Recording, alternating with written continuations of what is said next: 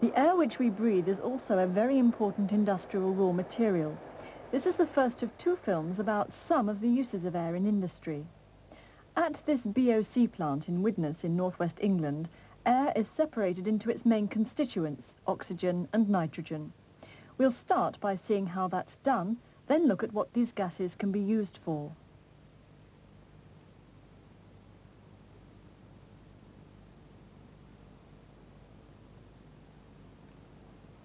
Here are the air intakes. 2,000 cubic meters of air a minute can be sucked in down each of these stacks. The air is filtered to remove particles of solid matter. First through coarse filters, then through finer material. This fabric was white when it was first installed.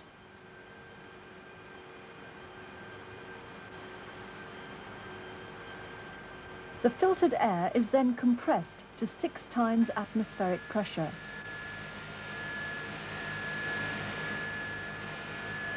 Here's one of the compressors.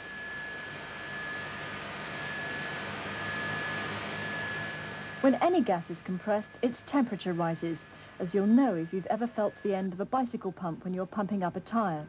So the compressed air is now cooled by cold water. But if you take a compressed gas and release the pressure, let it expand, it loses heat. It gets colder.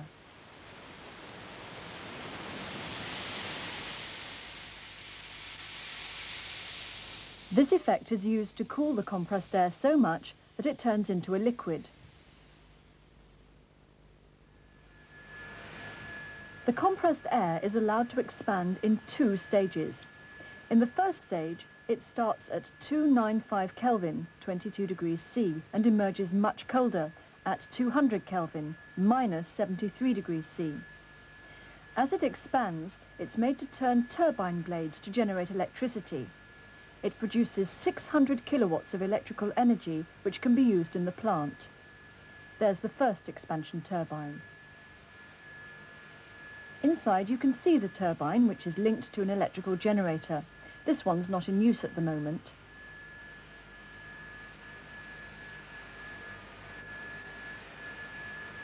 A second expansion turbine cools the gas down to 120 Kelvin, minus 153 degrees C, and generates another 1,100 kilowatts of electrical energy, so giving back some of the energy used up in compressing the air in the first place. Some of the very cold air is used to freeze carbon dioxide and water vapour out of incoming air in this part of the plant.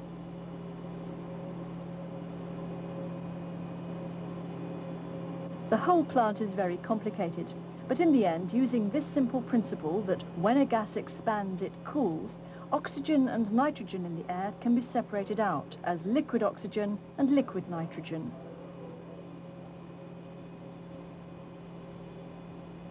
The process goes on continuously, night and day, monitored and controlled from a central control room. A sample's taken off from one of the liquid oxygen tanks to test it for purity. This is liquid oxygen, which boils at minus 183 degrees C at atmospheric pressure. The liquefied oxygen and nitrogen are stored in these huge tanks, each holding about 3,900 cubic meters of liquid. The tanks are designed to keep the liquids inside as cool as possible. This is how they're constructed.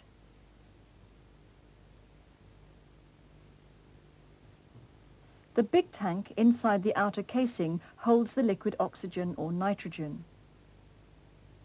It's supported on a heat-insulating base. The space between the inner tank and the outer skin is packed with little pellets of porous insulating material, rather like cavity insulation in the walls of a modern house. This is the insulating material made of glass.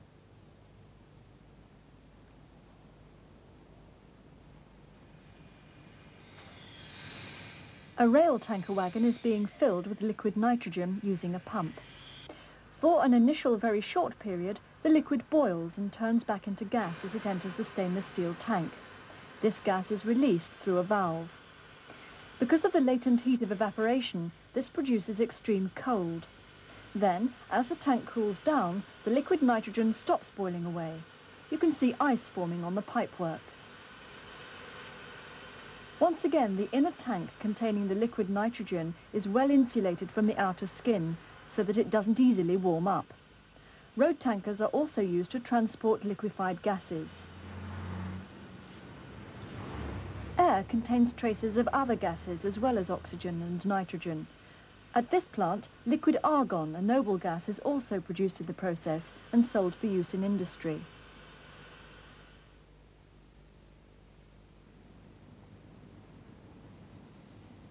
Here's one use for liquid nitrogen. Big trucks are used to transport chilled foods. They have to be refrigerated. One way of doing this is for the truck to carry its own little tanks of liquid nitrogen.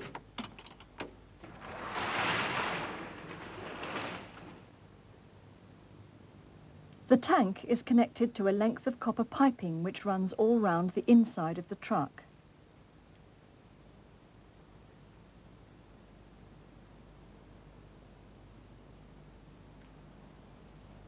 There are small holes at intervals along this piping.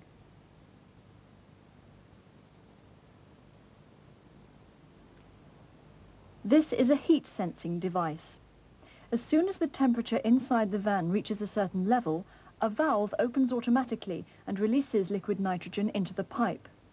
As the liquid silently evaporates, turns back into a gas, it cools the interior down until the heat sensor signals to the valve to shut off again. In this way, the chilled food can be kept cool, and because nitrogen's a very unreactive gas, it cannot in any way cause damage to the foodstuffs. An empty truck backs up against the cold store, where chilled food is held for a short time before it's sent out to the stores.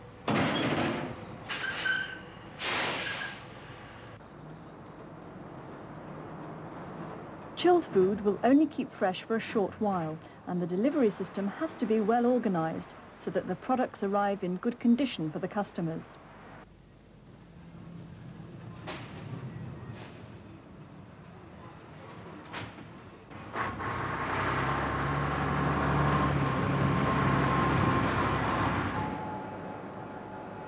Frozen foods, another very important use for liquid nitrogen. This is sliced turkey. It's covered with batter, then breadcrumbs, then fried.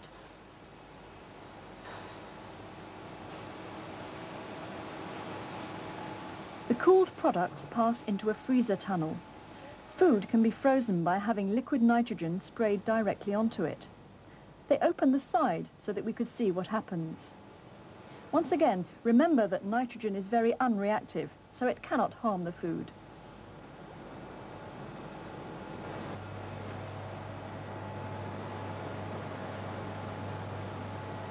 And out it comes, deep frozen, ready to be wrapped, and eventually to find its way into home freezers.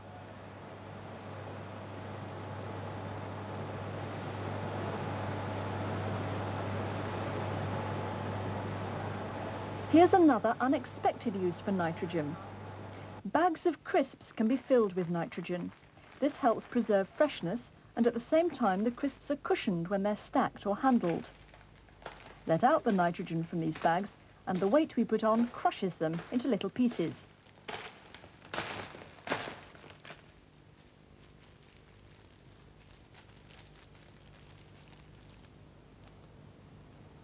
Sometimes the oxygen and nitrogen gases produced at liquefying plants are sent directly to nearby customers along pipelines.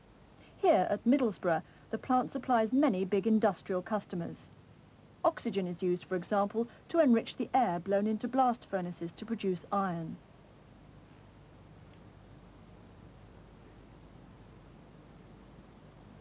And oxygen is also used in the basic oxygen steelmaking process, as you can see in another of these chemistry in action films. Producing cheap and plentiful oxygen and nitrogen out of the air through liquefaction is vital to modern industry.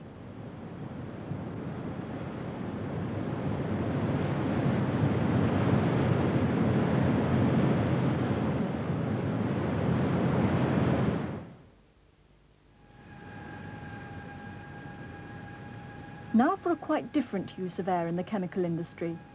This is part of ICI's Rock Savage sulfuric acid plant in the northwest of England. Air is being drawn in through this huge cowl. It's pumped into the plant where it's used to burn something.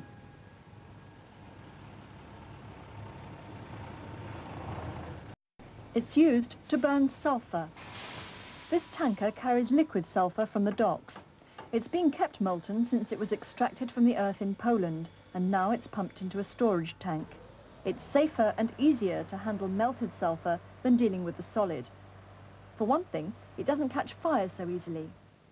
Here in the laboratory, you can see that this melted sulphur doesn't burn very vigorously.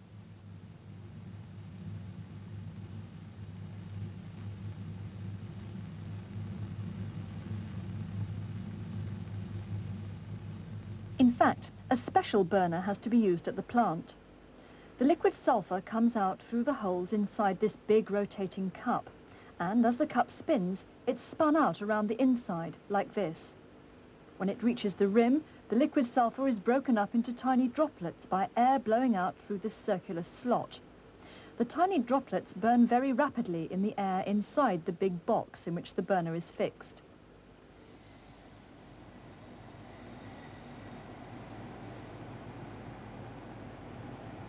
"11 tons of liquid sulphur an hour are burned inside this combustion chamber, using 70,000 cubic meters of air an hour.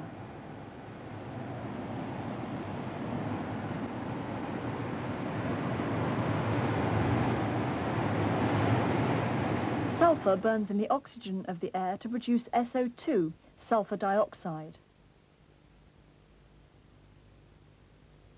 More air than is needed goes into the burner, and the mixture of sulphur dioxide and this excess air is now passed into a converter where another reaction occurs. Here's a lab demonstration. Sulphur dioxide comes from this cylinder, and we've also got oxygen. The gases are dried by passing them through concentrated sulfuric acid. They then pass over a heated catalyst. It contains platinum, and these dense white fumes are produced. Here's the reaction. In the presence of the catalyst, the sulphur dioxide reacts with oxygen to produce sulphur trioxide. This reaction goes on here in the industrial plant. The catalyst used contains a compound of the element vanadium plus certain other substances. It's mounted on these porous rings, each of which has a very large surface area because of the little spaces inside the rings. The reaction takes place on these surfaces. Back to the lab. If we pass the issuing gases into a tube cooled in an ice and salt freezing mixture, solid sulphur trioxide is produced, the white substance you can see. If we add water, there's a dangerous, vigorous reaction, producing a lot of heat.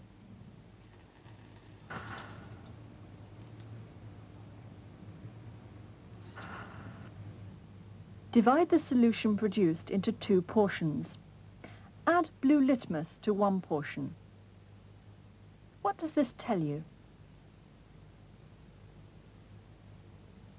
To the other portion, we add dilute hydrochloric acid.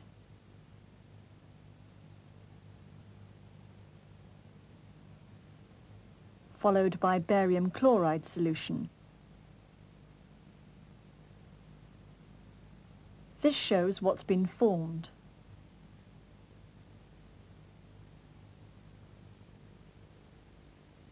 Sulphur trioxide reacts with water to give sulfuric acid.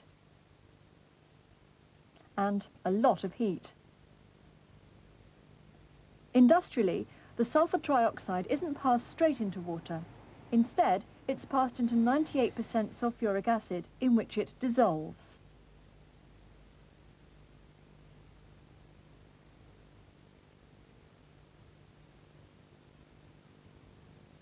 The water present then reacts with this dissolved sulphur trioxide to make more sulfuric acid safely, without a high temperature being produced. The sulfuric acid made at the plant is stored in steel tanks until it's loaded into stainless steel road tankers for delivery. They can't start to fill the empty tanker until the barrier has been dropped, because the key is needed to start the operation. Safety barriers are fixed to the side of the vehicle.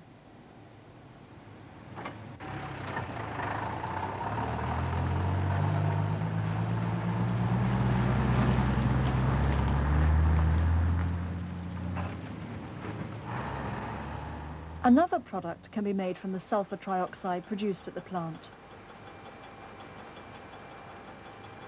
In these tanks, molten sulfur is run into a solution of sulfur trioxide, and the gas sulfur dioxide bubbles off.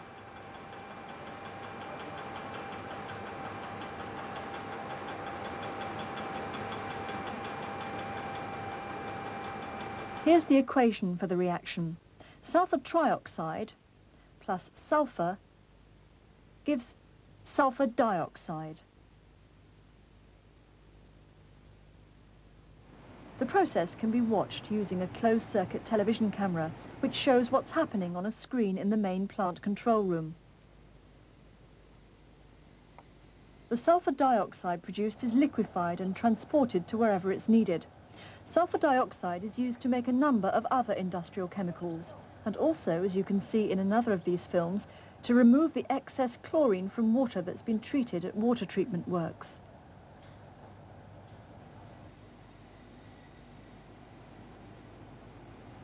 The waste gas emerging from the sulfuric acid plant is mainly nitrogen from the air drawn in at the beginning of the process. There are traces of other gases, and these are analysed to make sure that only very tiny amounts of sulfur dioxide get out into the atmosphere. In the control room, the whole process is monitored continually. The plant produces about 33 tons of sulfuric acid an hour, running continuously day and night. Samples of the product are tested. Electrical conductivity measurements show its concentration.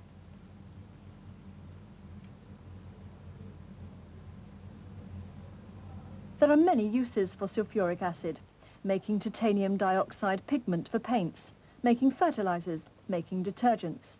Here at the Rock Savage plant, much of the acid is used to produce another important industrial chemical. If you heat calcium fluoride with concentrated sulfuric acid, the gas hydrogen fluoride is given off, which forms the very dangerous and corrosive hydrofluoric acid with any water that's present. It's done on an enormous scale industrially, in huge rotating kilns. Everything inside is completely dry, and under these conditions, the hydrogen fluoride doesn't attack the steel which the plant's made of. But the operator taking off a sample for analysis has to wear full protective clothing, so that he's not exposed to the fumes coming off and doesn't breathe them in.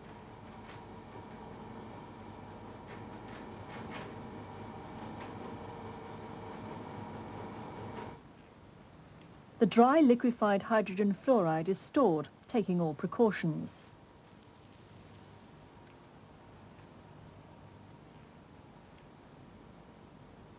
It's used to make certain carbon compounds containing fluorine, which are very stable and non-poisonous and are used in refrigeration and also as propellants in aerosols. These fluorocarbons, as they're called, are relatively harmless if they're breathed in.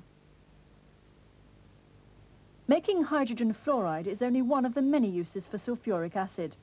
Throughout the world, sulfuric acid is produced in enormous quantities in big chemical plants, such as the one we've seen.